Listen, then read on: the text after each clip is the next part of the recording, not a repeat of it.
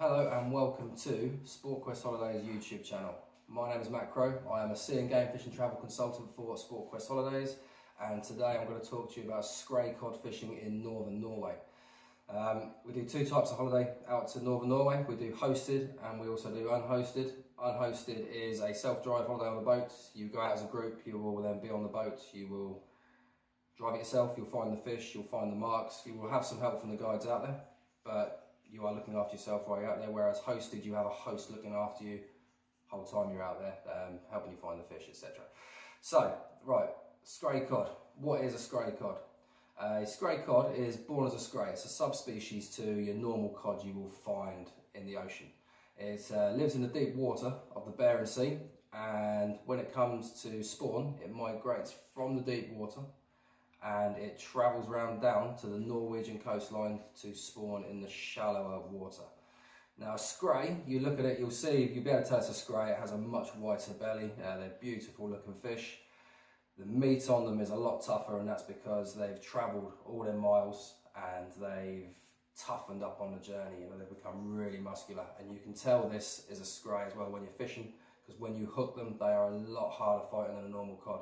You know, when you hook a normal cod, it just plods, you feel the head shakes, whereas of a Skrei, that actually hits that shad and that goes, you know, that you can have lines stripping off your reel. It's good fun. It really, really is. They reach sizes in excess of 100 pounds. The record is around that sort of marker, but the commercial anglers off northern Norway have caught much bigger fish. They have caught fish, you know, they are dream fish, they are dream cod. The British angler going out there to fish for these fish, just absolutely, you've got to do it. You really have. Norway, Sportquest, we offer lots of places to go out there after the Skreis. We offer a place called Mefjord, which is a bit further down from the other place we offer, which is Havesund, and there's also another place up there called Lofoten. These are all very good places to go fishing. You'll find them out there, but the thing is, the season for Skrei runs from January to April. Now, as you can imagine, January to April out in Norway, it is cold. So if you do go on one of these Skrei fishing holidays, you have to ensure you are wrapped up warm, because I've seen pictures of people out there fishing and they're covered in snow and the reels are iced up, and yeah, that's it is pretty extreme, but it is also very, very good. Like I say, right, you go out to Norway, you want to catch these Skrei, you're on the boat. Next thing we need to speak about is tackle. Now, a perfect rod for Skrei fishing is £20 class to £30 class boat rod. Something like this. We have the this is a 6'6" travel rod, 300 to 400 grams. That is absolutely perfect for what you're going to be doing, because whilst you're fishing for these Skrei, you are going to be using some pretty heavy gear. This is no dangling around the UK coastline. This is hardcore cod fishing. Obviously, with braid, you'll be using, I'd recommend 60 to 80 pound braid. I mean, this is just your normal braid, but for Skrei cod fishing, we recommend depth marker braid. Now, the depth marker braid, it has colours that change every 10 metres. So when you're lowering the shad down, you know exactly how deep you're going by counting the colours. This is because Skrei fishing is very, very dependent on the depth you fish at, because the big female fish sit right at the top of the shoals. Now, the host on the boat will be looking constantly at the depth finder. And what he's looking for is the top of the shoal, because you will see rises and peaks in the shoal. The fish will come up, and where they're coming up to, that is the males rising to meet a female cod. And you want to be fishing right at the top of them, because the females are the ones you're after. The males, lovely fish, very hard fighting, but if you want a big Skrei, it is the females that you have to go for. Like I say, 60 to 80 pound braid. And that will be attached to a very strong leader.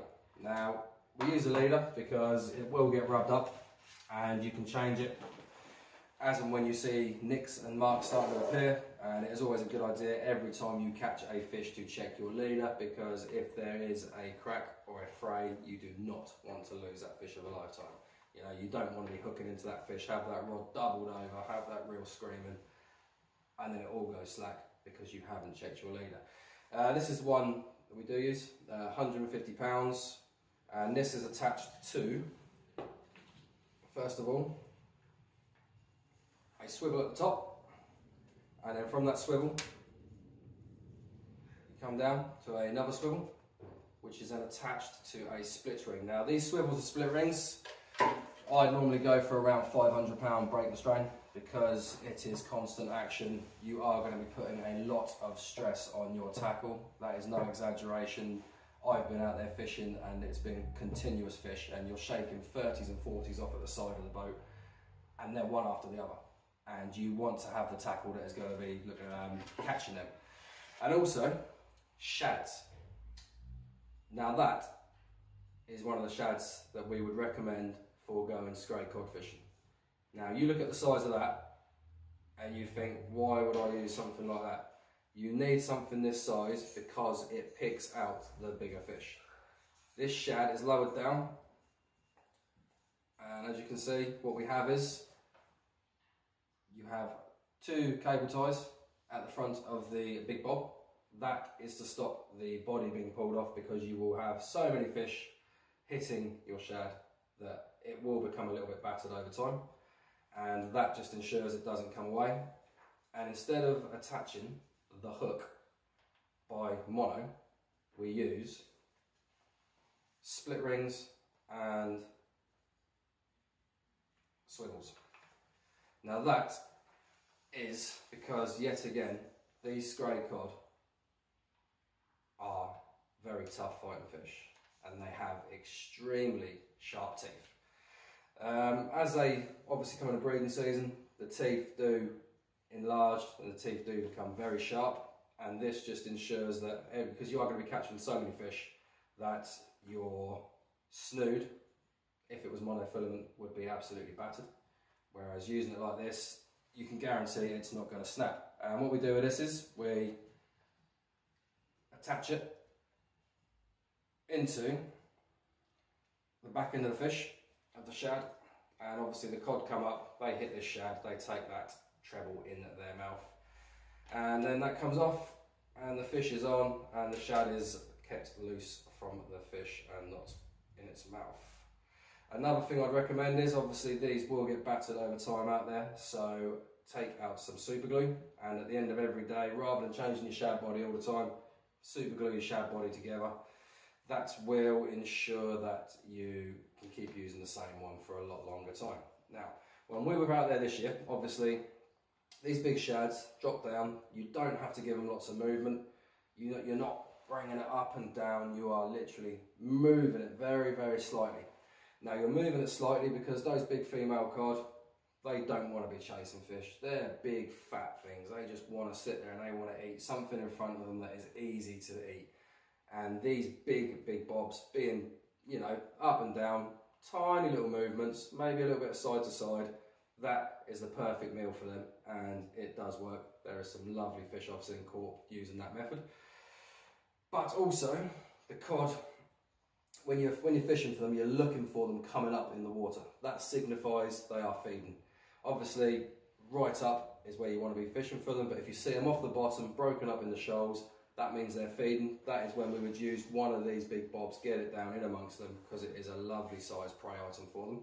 But if you see the shoal down near the bottom, rather than using one of these, what we found this year is that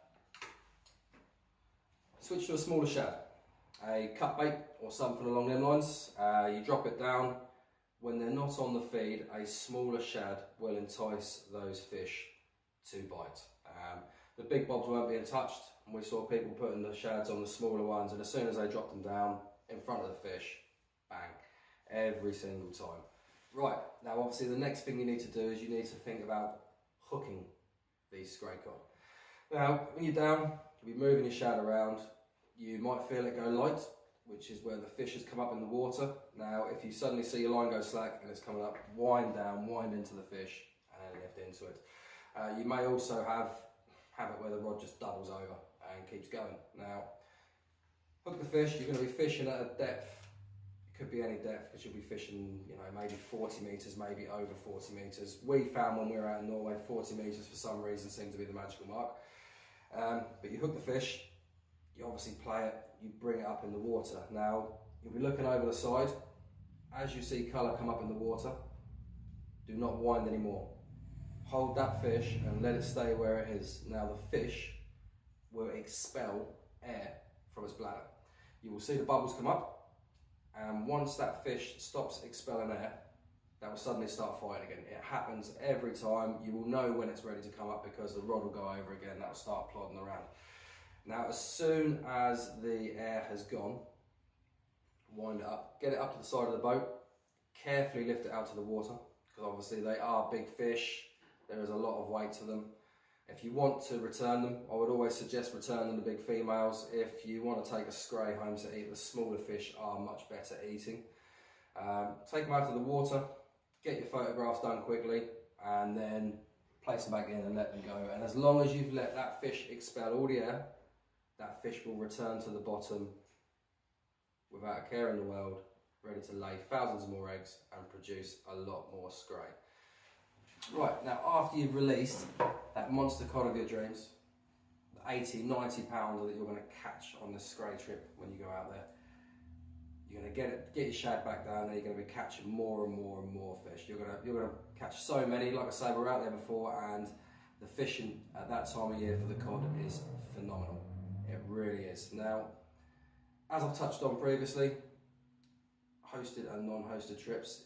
If you're listening to this and you're thinking you'd like to do a Skrei Cod trip, but you're not confident enough to go out there by yourself or with a group and drive your own boats, then come out with us on one of our hosted trips, and we will put you on the fish, and we will take you through Skrei Cod fishing, and we will help you catch the fish of your dreams. Now, if these holidays sound like what you want to do, then contact me in the office or Paul Stevens, and we will guide you through the trip, take you through your booking, and we will get you out to Norway catching that monster cod.